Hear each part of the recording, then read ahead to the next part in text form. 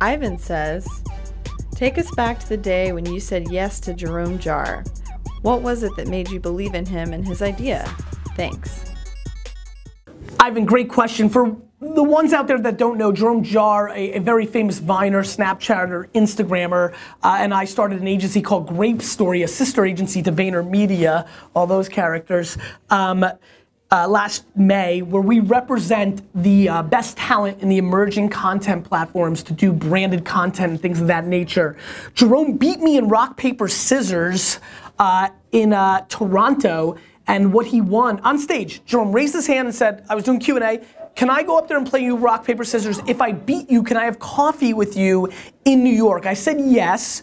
I got him up there, and I was hell-bent on beating him, and if I won, I swear my children, I would have never met with him. So just amazing how life really is. He wins, pissed me off, and 3 months later, I look at my calendar, I'm like, what's my next meeting? It's like 10:30 at night on a Tuesday, I'm dead.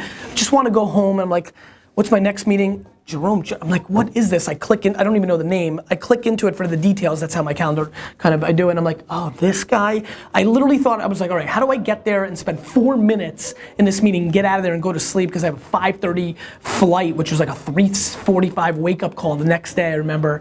And Jerome started talking. He's like, look, there's a platform Vine, I've got all in, I'm an entrepreneur, I grew up in France, I went to China, I learned how to speak English by listening to Crush It on audio, which played to my ego, so that made me sit there longer. And then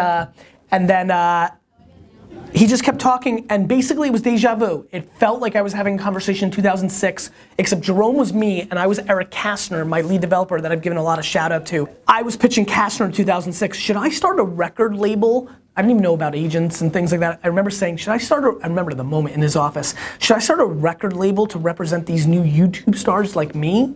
I should have. But I let it go, and Jerome was talking, I'm like, this is the same moment over again.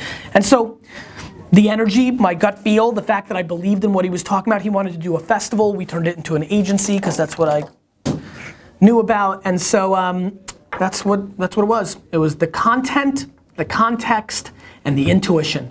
And when I have that CCI concoction, I always go with it. Oh crap, wait, subscribe!